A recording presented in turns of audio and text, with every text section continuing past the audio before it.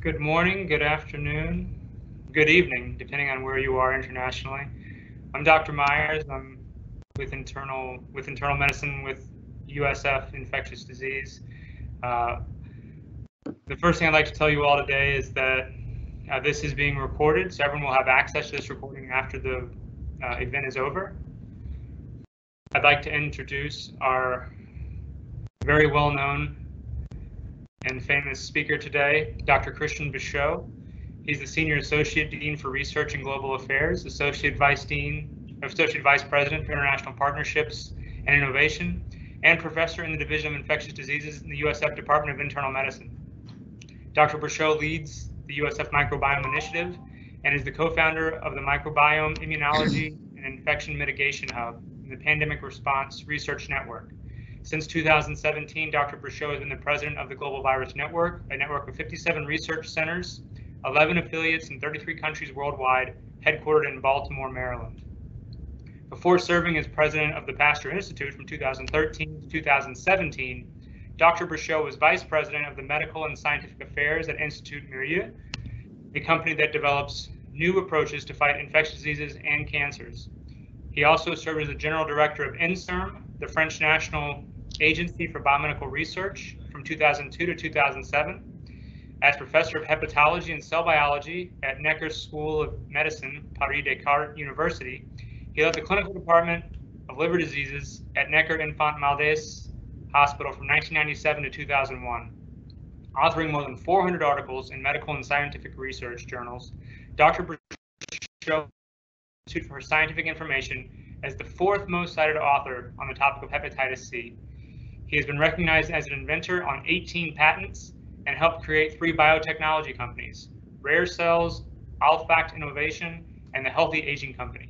Dr. Brechot's research activities have focused on viral hepatitis, hepatitis B and C, particularly with regard to their role in liver cancer, hepatocellular cancer, and the molecular mechanisms that drive liver regeneration in cancer, in particular cell cycle deregulation and the impact of oxidative stress. He has been the member of numerous scientific committees and societies and has received many prestigious awards. It's my pleasure to introduce my friend and companion, compatriot, and colleague, Dr. Brechot. Thank you for being with us. Well, thank you. Thank you so much, Andrew. Thank you for the introduction. Thank you for a very nice introduction, and thank you all for this invitation. It's really always a pleasure to be with my friends and colleagues at USF, and I enjoy very much being working at USF and also at the Global Virus Network. And I know that I have some friends of Global Virus Network who will be attending also this presentation. So I'm going now to share my my slides. So here it comes. Yes. So again, thank you so much, Andrew, for the introduction. And this presentation will be based on, I would say, my position both at USF and as president of the Global Virus Network.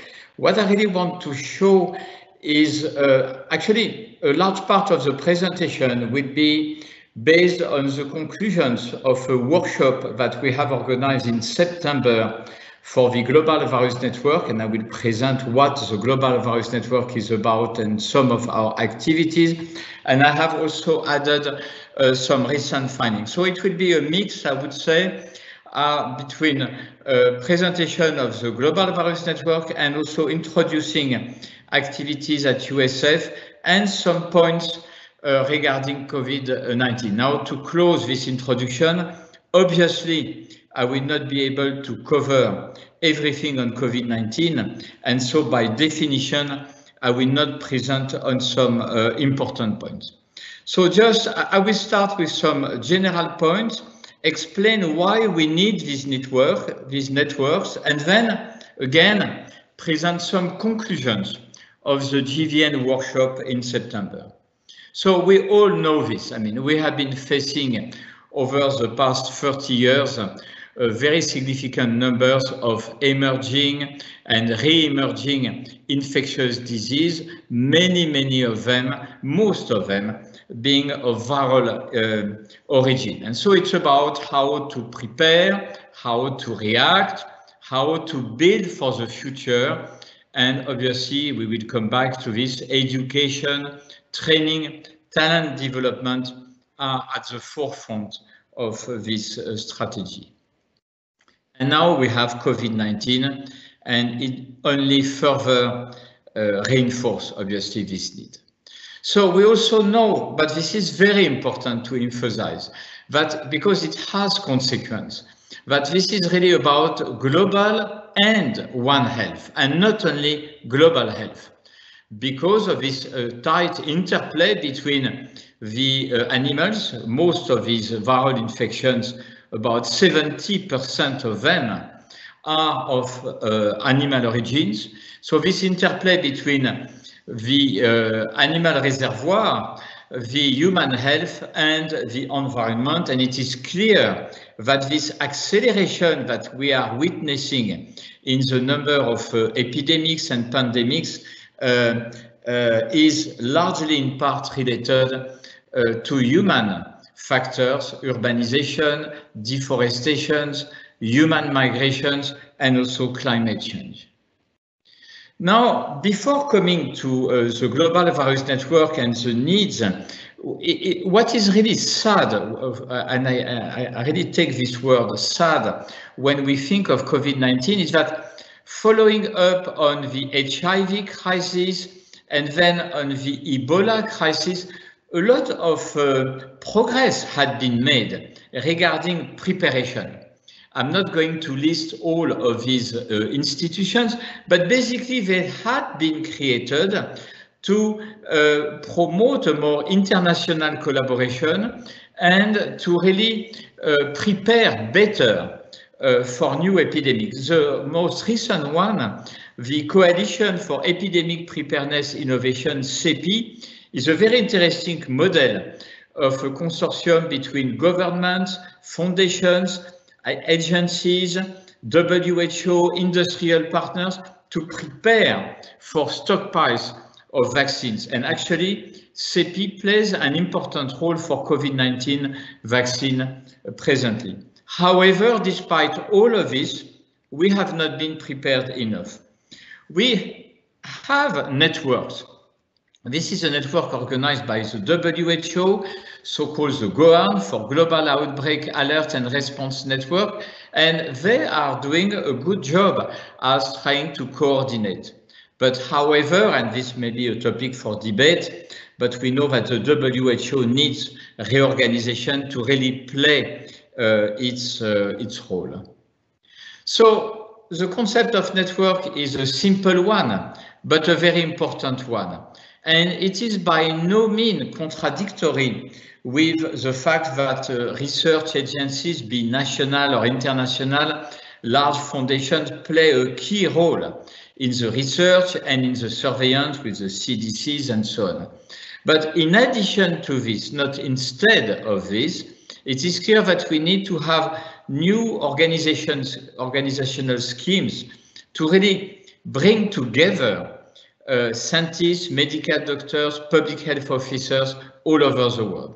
So this is why Bob Gallo has founded with Billy Hall and Reinhard Hall the Global Virus Network in 2011, based in Baltimore. Now I will come to this. USF in Tampa is also a regional headquarters, and it's really a coalition of leading virologists to advance discovery and knowledge, to develop drugs and vaccines, and also diagnostic tests.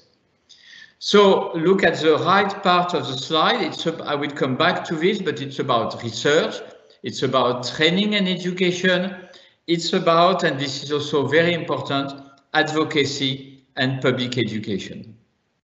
This is a small team, and I want to mention that Lin-Man Lee, who really has been and is still at USF, is now the vice president, and then we have several of my friends who are doing an excellent job in Baltimore and obviously interacting with the board and with Bob Gallo and so a number of scientists. The Global Virus Network is based on what we call centers of excellence. All of this is quite simple, but very efficient, you see. So we identify GVN centers of excellence based on their quality, on their production, but also on their willingness to really embark and to be part of the GVN and to contribute to the activities of the GVN. So this is, I believe, a very impressive network now. 57 centers of excellence, 11 that we call affiliated, which means at a relatively early stage, and in 33 countries all over the world, due to the mixing between the interplay also with the Pasteur Institute, with the Institut-Merieux, which explains the different colors, but this is not the point today. What is important is the very large coverage worldwide. So this slide just illustrates that although now I'm going to speak about obviously about COVID-19, but the Global Virus Network is about all human viruses. And this list means that when you look by viruses, by categories of viruses, you will always find excellent experts within the GVN to address any human virus. We are working with international meetings. We had a number of them. Unfortunately, for obvious reason, the one in September this year was a virtual special meeting, which was fully devoted to pandemics in the modern era, but mostly obviously on COVID-19. And so these are many of the speakers. And what I'm going to take now, I really want to start from some of their conclusions, also to add some new findings, and really try to make some, I would say, updates on different aspects of COVID-19. So this is a huge pandemic. I always find this figure so impressive, which has devastated, there is no other word, the world in a few months. And why? I mean, I have emphasized at the beginning of this conversation the progress which had been made, but we were not sufficiently prepared.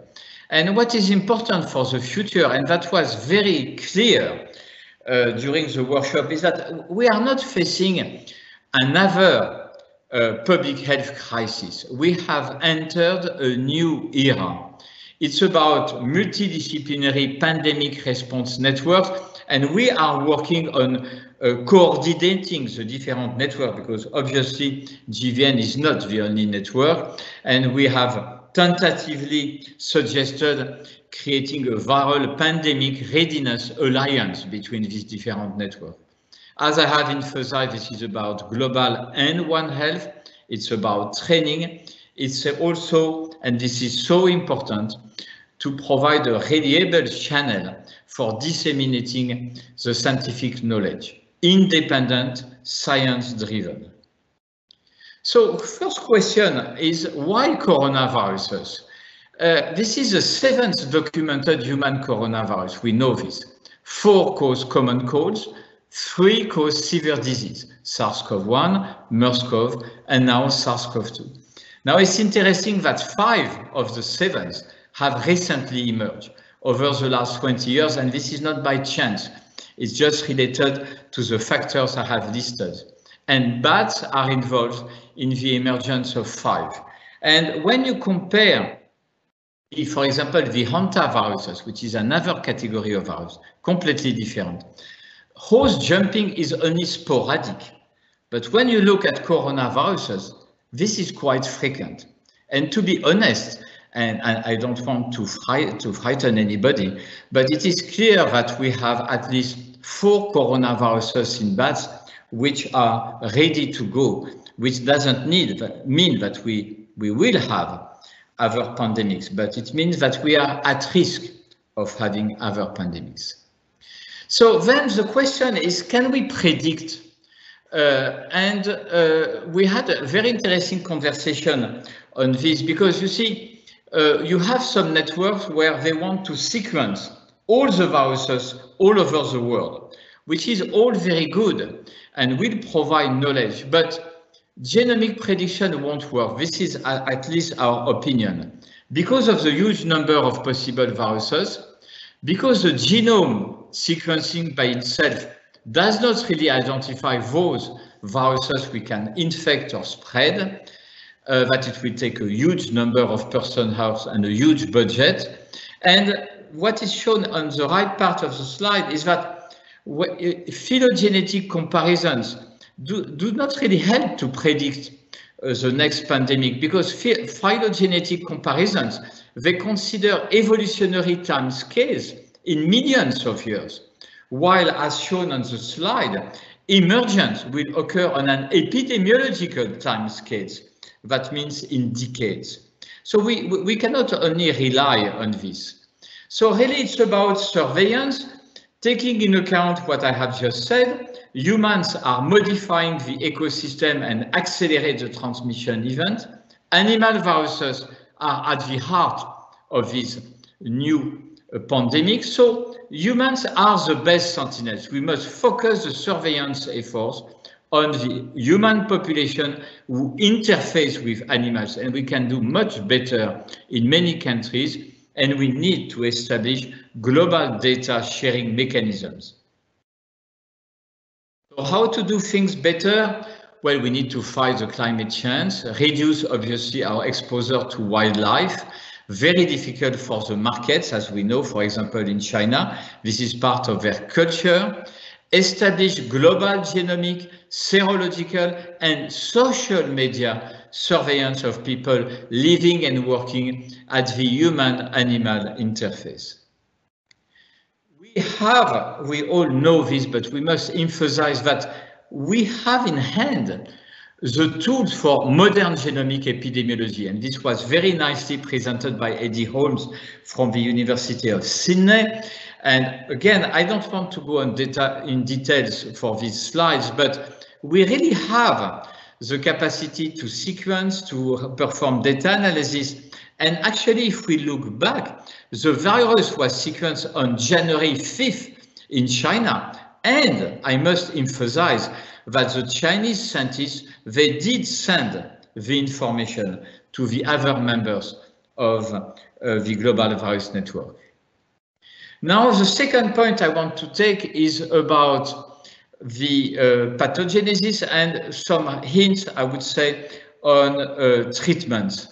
We know this is a classical side now that coming from the pre-symptomatic on the left, symptomatic in the middle, recovery on the right, we have a journey through viral replication which will only last for a few days actually. So antivirals are only potentially useful very early during the infection. And then we have the innate response, the cellular and the humoral response, and then the bottom part of the slide, we have the fact that it starts with the epithelium, then it's really a disease which is related to the monocyte. It is the famous cytokine release syndrome. And then if things go worse with an acute respiratory distress syndrome, neutrophils are on play. And we will have to address the questions of long-haul symptoms and real recovery, and many things are unclear on this. So having said that, I cannot, my slide do not want to move. Oh, I don't know why. Okay. So the first point I want to take is that a recent finding is very important to understand how this virus works. I mean, this is about the finding that in addition to the ACE2, which is now well recognized as a receptor, neuropilin-1 is another receptor which facilitates SARS-CoV-2 entry in the cell. And in red, in the middle of the slide, these are two companion papers recently published in Science, pathological analysis of olfactory epithelium obtained from human COVID-19 autopsies demonstrate that SARS-CoV-2 infects NRP1 positive cells facing the nasal cavity. In other words, this virus not only enters the pulmonary and pharyngeal epithelium, but really directly infects the brain, and in particular in the nasal cavity. So this is extremely important when we think of the different treatments. A second point I want to take is really the impact of the host human genetics. These are very recent findings, very provocative, and they will lead possibly in the future to a new advance, I would say, regarding diagnostic and potentially treatment. We all know that the end result of a viral infection is a balance between the virus and the host. This slide is from Jean-Laurent Casanova, who has driven a very large consortium and has published 2 breakthrough papers in Science recently. And what it shows is a summary. On the left, you have the fact that when you compare asymptomatic on the left and life-threatening and patients with life-threatening infections, and you analyze their genetics, you find in about 3.5% in this paper, but this is just a start, some genetic defects in genes which control the type 1 interferon pathway. Very interestingly, on the right, when you again compare asymptomatic and those with severe infection, at least 10% of them show autoantibodies to type 1 interferon. And this is really very completely new findings, which really means that it further increases the fact that focusing on the interferon pathway is a very important point. Now, in addition to this, this is a very striking paper recently published in Nature. What they show is they identify a genetic locus, which is a risk factor, again, for severe COVID-19. They demonstrate that this is inherited from Neanderthals. And when you look at the geographic map, well, there is one continent which, for obvious reason, when we think of Neanderthal, has been spared, I would say. It's Africa. And we know that in Africa, COVID-19, severe COVID-19 is relatively rare. Now, it may be, and it will be, because of a number of factors, not a single factor, young age of the population, and many things that we can discuss. But now there is the interesting possibility is that some genetic traits may also be different, obviously, and may be at stake. And if we go back to the autoantibodies, we know that in geographic areas such as Africa, in general, you have less autoantibodies. So there is a path which might account for some characteristic, I would say, of the pandemics, and which again may have consequence for diagnostic and for treatment. One of the conclusion of the workshop was really that we should not only focus on drug repurposing, and that although we know that drug discovery takes time, but we know that we have to focus on this also to target multiple pathways, combining antivirals and immunomodulatory molecules. And also, there is a lot of effort, and that will be key for our future, to develop broad spectrum antivirals.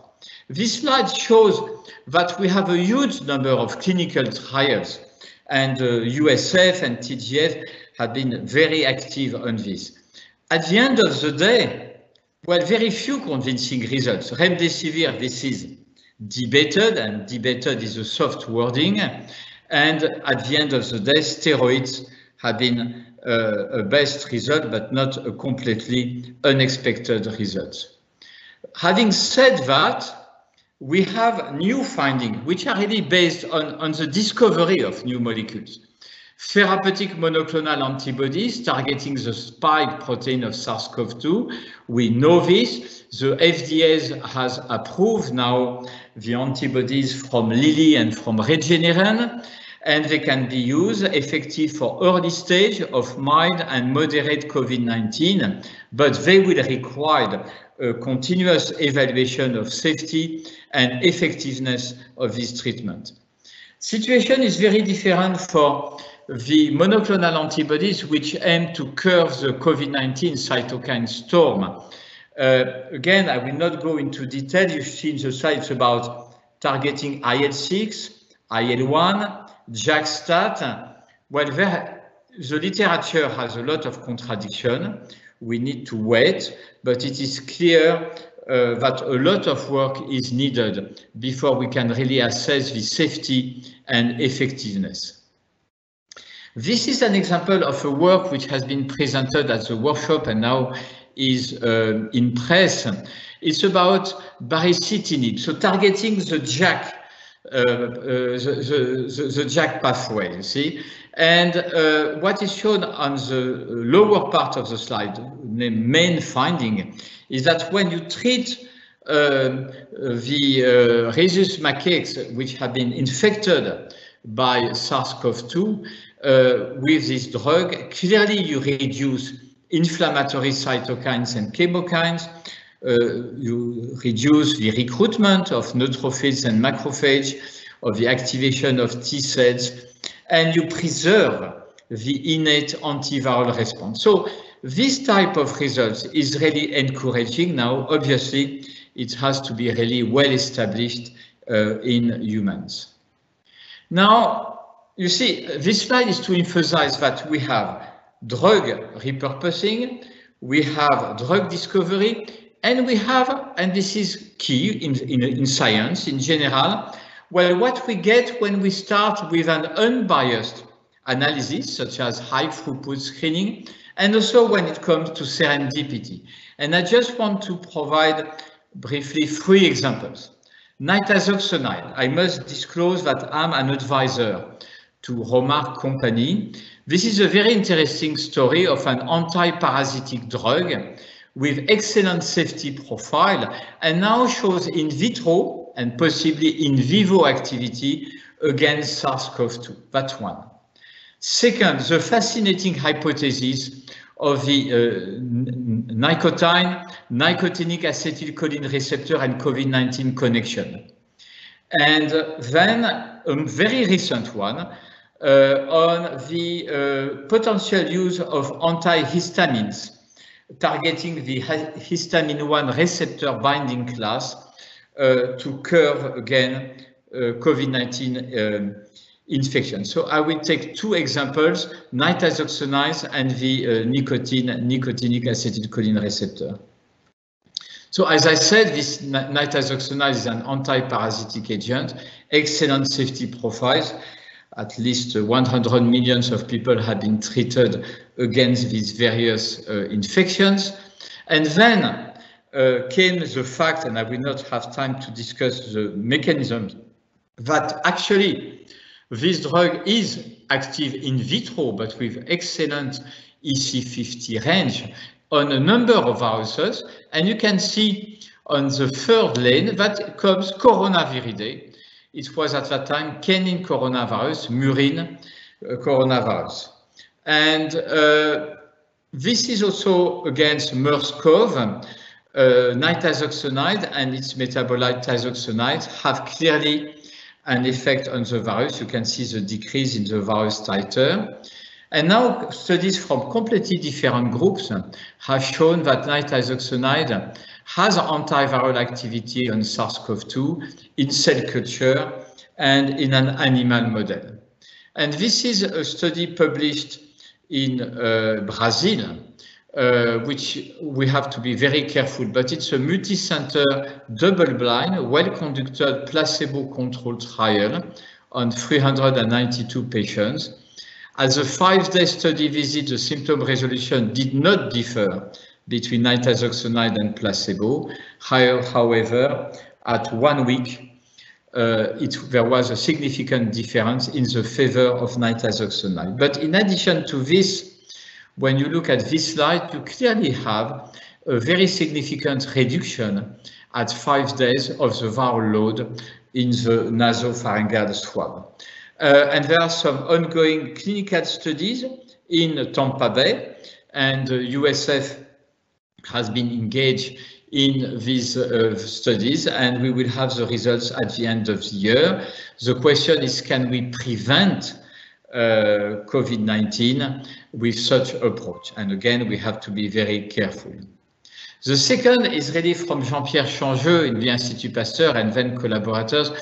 It's the fascinating observation, which holds true in most studies, that smokers are less infected by COVID-19, and I immediately want to emphasize that I'm not advocating for smoking. Nicotinic acid receptor is an immunomodulator, and there is evidence for nicotinic acetyl receptor binding to SARS-CoV-2. And so there are some ongoing clinical studies in Paris on using nicotine patches as treatments. And we will see the result, because unfortunately there is a second wave in France nowadays, and they have the capacity to enroll, and we will soon see the results. So now I want to move on diagnostics.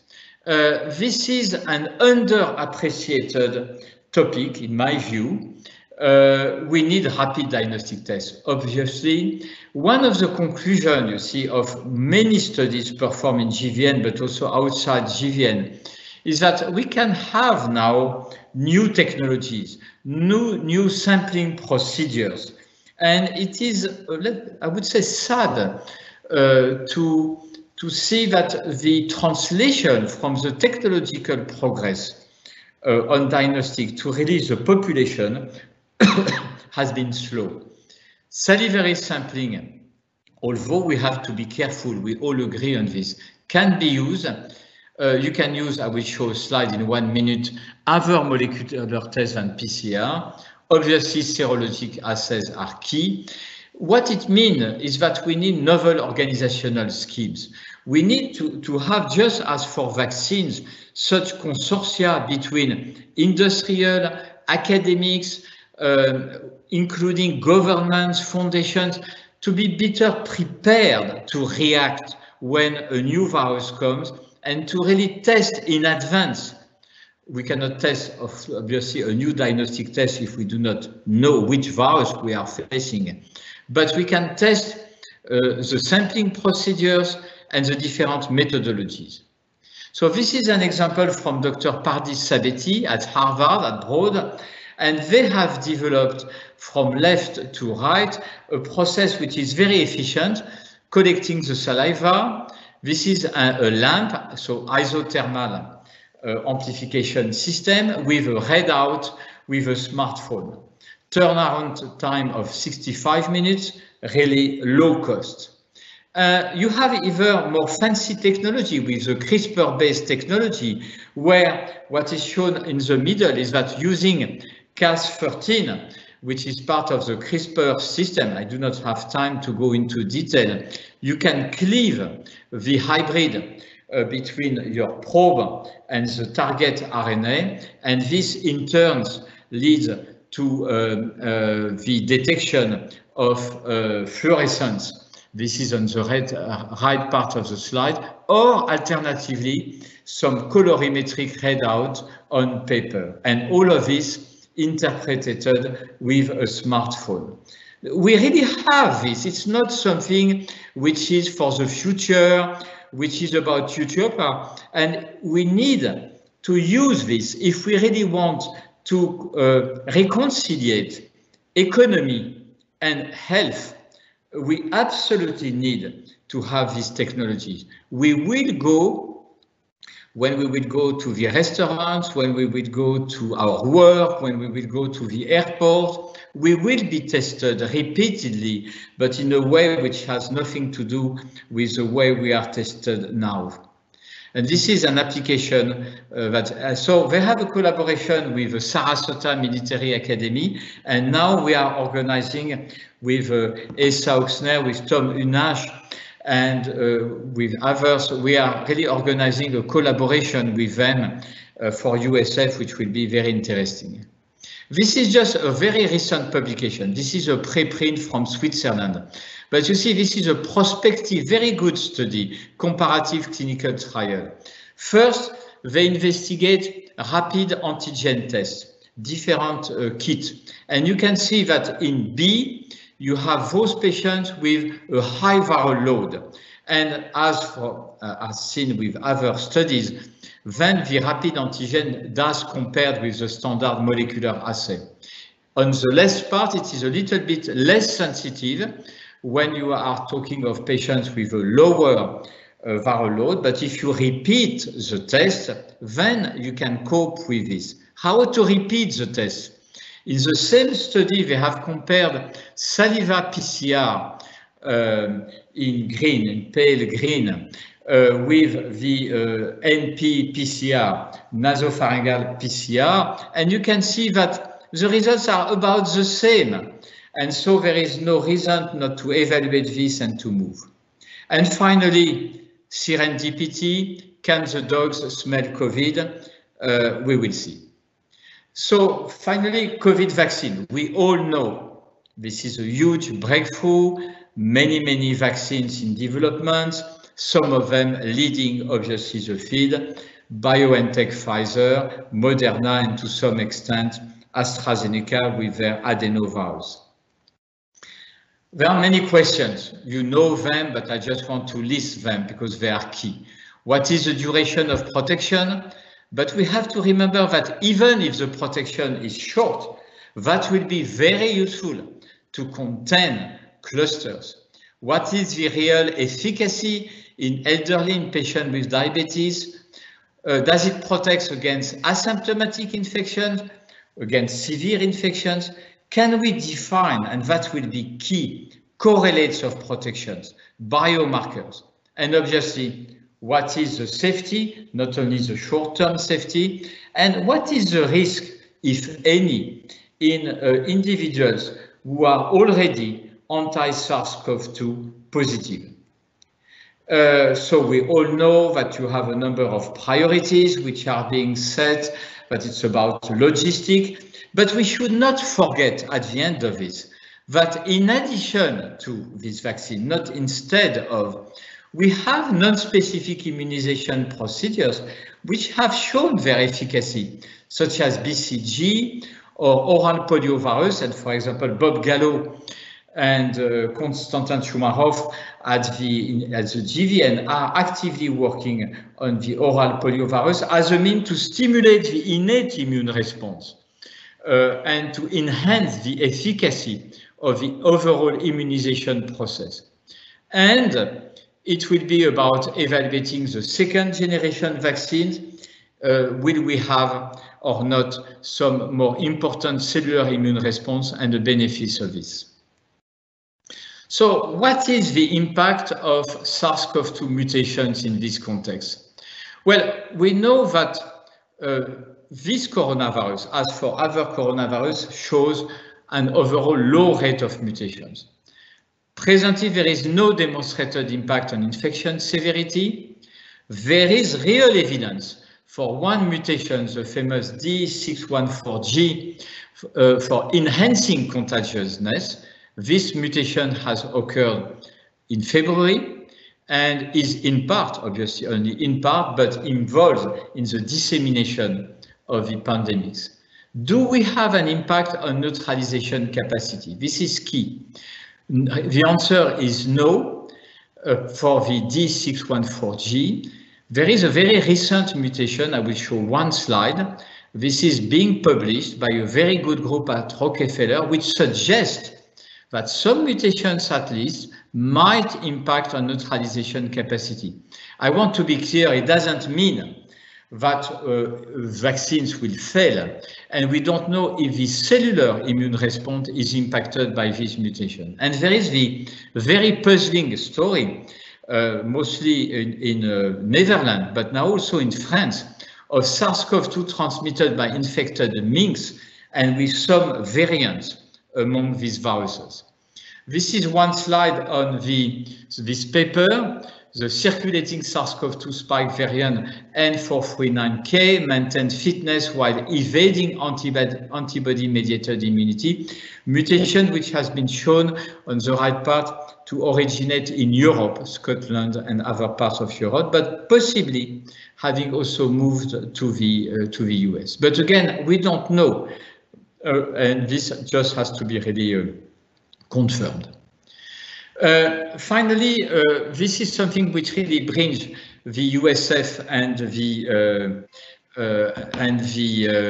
Global Virus Network.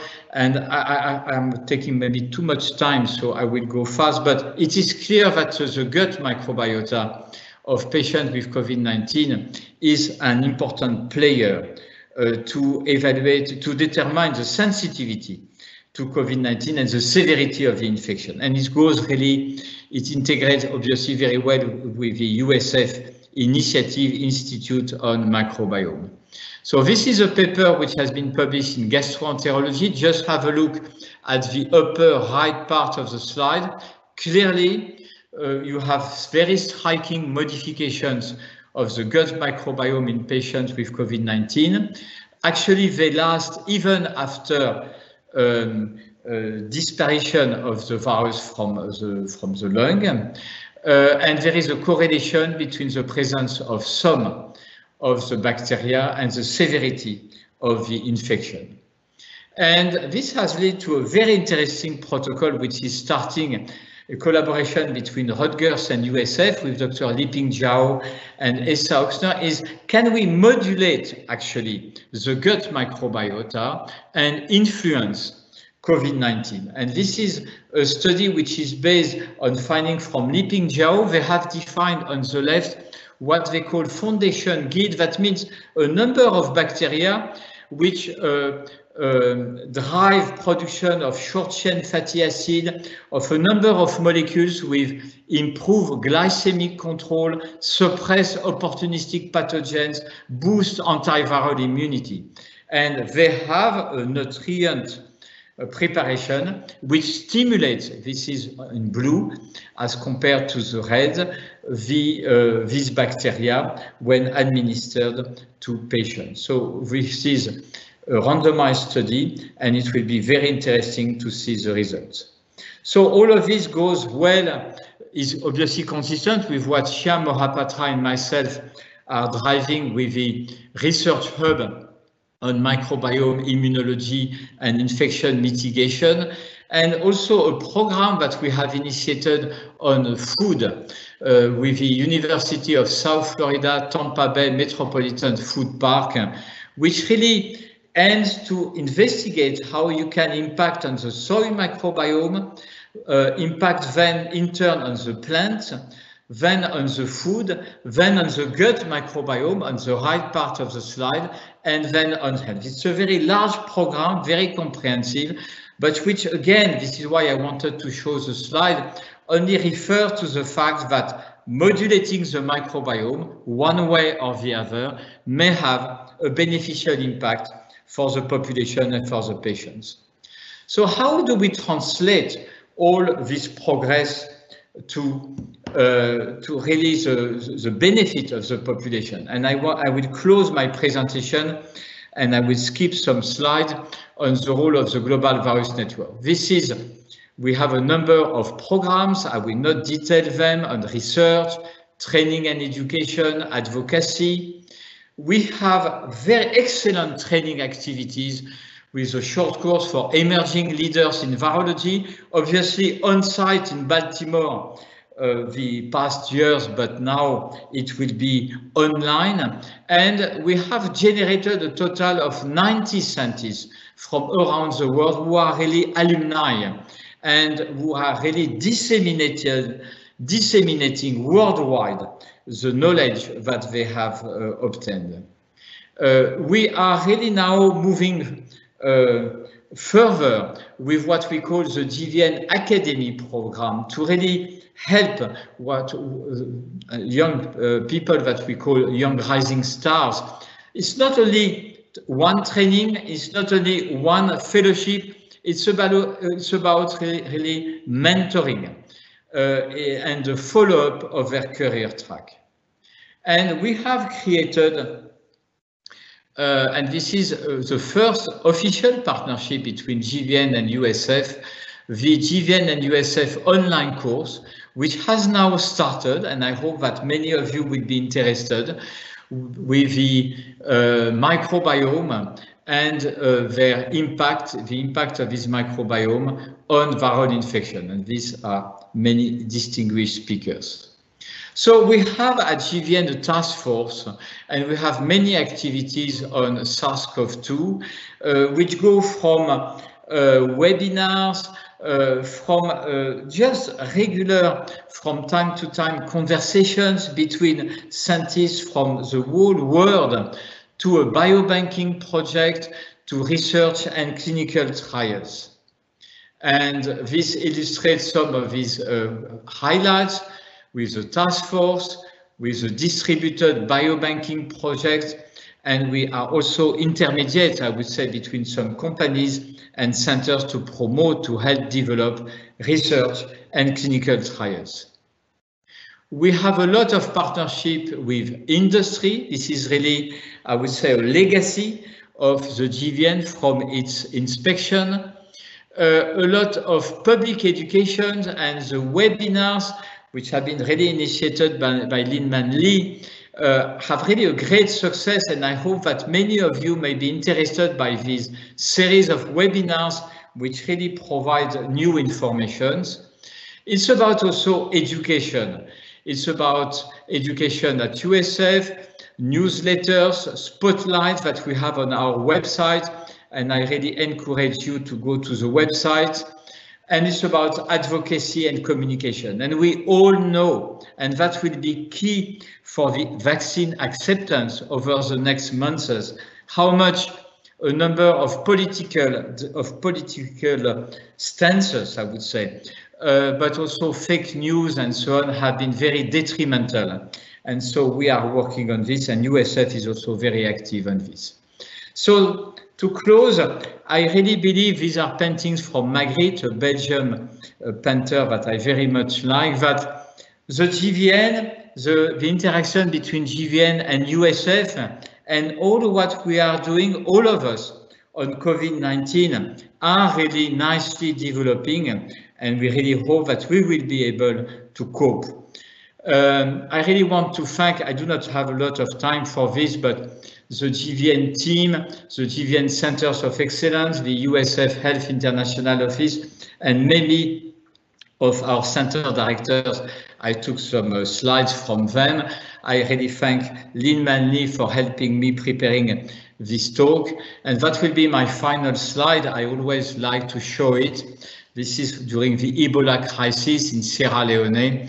This is really what we are looking for when we wake up in the morning and we go to work. It's about thank you science, and this is what we want to achieve, all of us. Thank you so much. Thank you, Christian. That was wonderful. I've got a few questions for you, if I may. I think first, in my experience working in the hospital and having patients with coronavirus, you talked about trying to give patients antivirals as soon as we can. That's probably when they're most effective. You agree? Yeah, absolutely. And strange enough, we do not have yet specific, I would say, antiviral, because I don't know what is your opinion, but remdesivir at best shows very minor effects. And so this is really, so there are some anti-proteases which are being developed. We hope that they will be effective. And then you have molecules with a non-specific antiviral activity, such as nitazoxanide or others. But this is something that we are badly lacking. some efficient drugs at this stage. Yeah, I think that's something that I struggle with is we say we want to give these antivirals early. As you said, they don't seem to be, that helpful. But most of the time, early would be before they're really showing symptoms. So I really think the nitazoxanide, that, has a lot of promise. But when someone comes to the hospital and they're short of breath, maybe on a liter or two of oxygen, I feel like we've kind of already missed the boat for antivirals at that point. We should have given them earlier. You agree? Absolutely. That's exactly the point. And this is also why the fact that this clinical trial will also investigate whether you can have prevention in patients, in individuals at risk would be obviously a great accomplishment. But again and again, we don't know. We don't have the results yet. Yeah, and then I guess on the other side of things, I also worry about my, long haulers, I think we're calling them now, patients who, it's been maybe a month or longer. Do we have any promising therapeutics for those patient populations? You mean those who, sorry, I didn't exactly get the point. Sure. So patients that have, diagnosed with COVID-19 and now it's a month later and they're still having trouble breathing, they're still maybe having fevers. If they're clearly past that initial viral window, but is there any treatments that we have or are developing for those patients? Well, I believe that so far we have nothing, and I agree with you, and that will be increasingly important because for obvious reasons we will have an increasingly high number of such patients. No, and it's very difficult because we have to better characterize these patients. What exactly is going on? Do they have still a burst of cytokines? Do they have, what exactly is their immunological profile? That's really something that we need to get. Yeah, and I think that leads into another question I have. You were talking about a cytokine release syndrome that is occurring. I personally, and you would know much more about this than I would have read about maybe a bradykinin release syndrome versus a cytokine release syndrome. Where are we going, or what are your thoughts on that? Well, I believe that the wording cytokine storm and syndrome is very vague.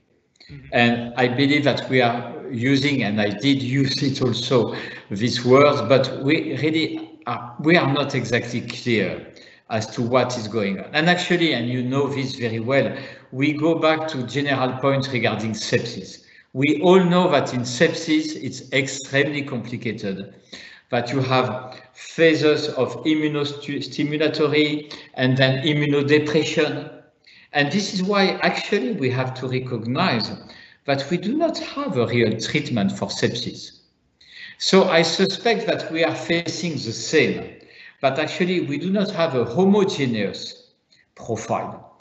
And so I believe that it's a very, very important topic for research, for clinical research, to better decipher correlates of severity. And I'm sure that we will have several different profiles within what we call cytokine storms. Yeah. One other thing, for therapeutics that you were talking about, the baricitinib, I believe, which is a JAK. Is that correct? Yeah. We've had different trials here at USF and at Tampa General Hospital with IL-6 inhibitors and then with JAK inhibitors. We haven't really gone anywhere, at least with the IL-6 inhibitors, and those have kind of not really shown a lot of promise. With the JAK inhibitors as well, I think there's some concern about getting other infections because you are blunting the immune response, correct? Yeah, that's also very true. As soon as you are immunomodulating, you may be in trouble. So what we can only tell at this stage is that this drug, but that was an animal model, but a good animal model, a fairly good animal model, but still an animal model. The results have been very interesting, but I agree with you. Well, we have to try. Also, the point is that when we say it inhibits the JAK, It's very complicated, and actually these drugs have a multiplicity of cellular effects, you see. So this may explain also why some would not be efficient, others would be efficient. We have to test. We have to test. Yeah. Looking at the vaccines, as you said, there's a lot of promising vaccines. Some may even get EUAs here in the US in the next week or two. Yeah. I know that the way the vaccines are made, you talked on this a little bit, but if you could expand upon it, is a little bit different, using mRNA or different ways of making vaccines that, to my knowledge, haven't really been done previously, correct? No, that's so. That's a breakthrough for vaccine against COVID-19, but also a breakthrough for the RNA-based vaccine, because it's the first time that they really would demonstrate efficacy. And then, but you also have the AstraZeneca case, although it's a little bit more complicated, but it's an adenovirus. The way I see it is that first, we all agree. I will be vaccinated when I will be. You see, many times I'm asked, would you be vaccinated? And my answer is yes, I will be vaccinated. But obviously, as everybody, I want to see all the data and the approval of the FDA and the European regulatory agency. But this mRNA, by directly targeting the cell and the synthesis by the cell of the protein, by avoiding the use of viral vectors and so on, has been for many years a very promising area. But as you said, now they really have excellent results, that's for sure. We always should keep in mind that when we think of safety, it means a 2 months follow-up. So clearly, this is why it makes sense to vaccinate individuals who are at risk, because we still need a number of longitudinal studies, you see, before moving to mass vaccination. Yeah, and I'm curious, you, I think, know a little bit more the differences between in Europe and in the US as far as the regulatory bodies. Yeah. In Europe, are they close to approving a vaccine, and if so, which one? Well, it's about the same pace as in the US, actually. And they are working in close connections. The BioNTech Pfizer has been leading the competition, and so is presently the first, but Moderna will be approved very soon. And so exactly as in the US, actually. The problem is that, you see, in France, the regulatory authority has issued now some statements yesterday as to how to vaccinate. And you have a problem of number of doses, you see, even despite the huge effort. So anyway, we need some time before having in hand all the necessary doses. But this is good, because I believe that we have to start step by step. We cannot move immediately for a wide vaccination organization. Okay, I've got one more question.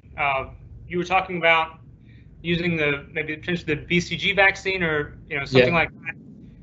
Can you expand upon that a little bit more? How that would be useful?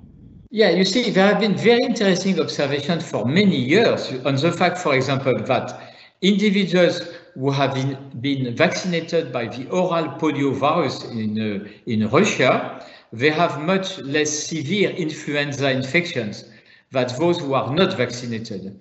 In Africa, many studies have pointed to the increased resistance to infectious disease in those individuals vaccinated by BCG. So the results with BCG and COVID-19 have been contradictory. Some studies have claimed that countries where you have a large use of BCG vaccine, they had less COVID-19. This has not been confirmed in other studies. For oral poliovirus, there is a study which is being initiated with the GVN, with Bob Gallo, and we will see. But yes, you do have, I would say, observation from classical virology and classical immunology, and it really points to the impact of the innate immune response. And again, it doesn't mean that it would replace the vaccines. It might help, but this is really still very, very early time on this. It is much, much too early to make any conclusion. Wonderful. One second, if I may. One of the questions a couple questions from other people. Sorry, I just had a lot of questions myself. No, sure. Why do you think CRISPR isn't being used more often? Seems like a very promising and well-known technique. The CRISPR-Cas, you mean? Yeah. Yeah, well, because people, that's exactly the point I'm trying to make when I said that the translation from the technology progress to the routine use is much too slow. Why? Because many groups are not aware of this, because they find it very fancy but complicated, and you need to have this consortia between academics, industrials, and national research agencies to really promote the dissemination of these technologies. So, but otherwise there is no specific results. It's very, very promising. Okay. Another question: so let's say we have the current vaccine, and we give the vaccine, the Moderna vaccine, let's say, and we find out 6 months later that it doesn't work as we intended. It's not as protective as we thought. What would be, in your mind, your next step? Would then you want to vaccinate someone with a different vaccine, or what? And you just kind of your thought process, how that would go. Yeah, that's a tricky question. Well, I would say that at that time, but it's also an important question. At that time, I would say that we would have some comparisons, you see, between other vaccine results, you see. So I believe that we should be able to answer to your question. So in other words, if we were not efficient in a group of elderly, in a group of immunocompromised patients, it may reflect the fact that you cannot vaccinate this group of patients, or that the vaccines are not efficient enough. I would immediately test another vaccine. Okay. Much more based on cellular immune response. Gotcha. The global virus network is obviously very exciting at how widespread it is. In a similar, I think, kind of vein, how can countries that have kind of a low technology adaptation or aren't able to create a surveillance system as easily or as quickly work with other countries that are really highly adaptive and have new technologies? How do you bridge that gap? Yeah, that's very difficult.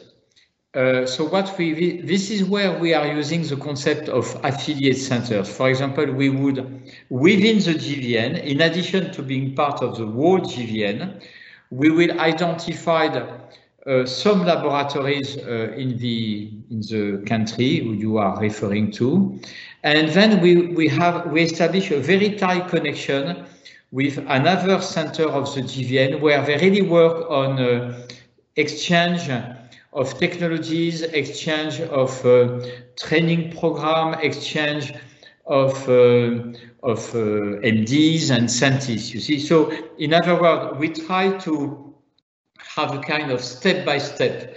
They are part of the whole GVN, but again, they have some specific companion, I would say, GVN centers to help them. But it's very difficult, and it's about capacity building, and it's a general, very difficult problem. Yeah. Getting back to the vaccine real quick, for as you said, this is kind of a new era that we are currently entering into. You know, we're investing, and we, you know, with Operation Warp Speed here in the U.S. and all of the investment that's gone on around the world, you know, when is, in your opinion, when is the right time to, you know, I guess pull the trigger on a vaccine and vaccinating people? You know, at times in the U.S. it's felt a little bit rushed as far as how quickly it's gone. You said, you know, we feel like it's, you know, you made a very good point, like what does safe mean? You know, 2 months of safety data. And do we feel like it's worth investing so much resources in pushing out a vaccine right now, or should there be a longer time period that we wait to see for efficacy? Yeah, you see, what we need to emphasize is that although everything has been very much accelerated, the process itself has been the same as for other vaccines. You see, what has been really accelerated has been the process of rushing for the development, yes, and also the evaluation, I would say the agenda of the regulatory agencies to really have this being evaluated immediately, you see. But the way they are evaluating these vaccines is not different from the other one. So I would say that, again, I believe that when you are in a nursing home, in some areas where you have a high level of viral contamination, and we know that many, unfortunately, of these people will die actually if they get COVID-19. You see, when you have healthcare workers who are in contact with those people, I would say that the sooner the better, you see, because again, but we will wait for the stamp of FDA, and we will wait for the stamp of the European agency. It seems obvious to tell this, but this is not what is being done in Russia or in China. They have been just vaccinating for several months without this approval. Gotcha. All right, well, thank you, Christian. It's been wonderful to hear your thoughts, and thank you for that wonderful presentation. I think this has been really educational for everyone, you know, definitely myself, and I look forward to speaking with you in the future. And we will get all of everyone who's been a part of this the video links so they can listen to this again as they plan. Thank you so much. Thank you for the invitation, for the introduction, and excellent discussion. Thank you so much. Thank you very much. Bye-bye. Bye.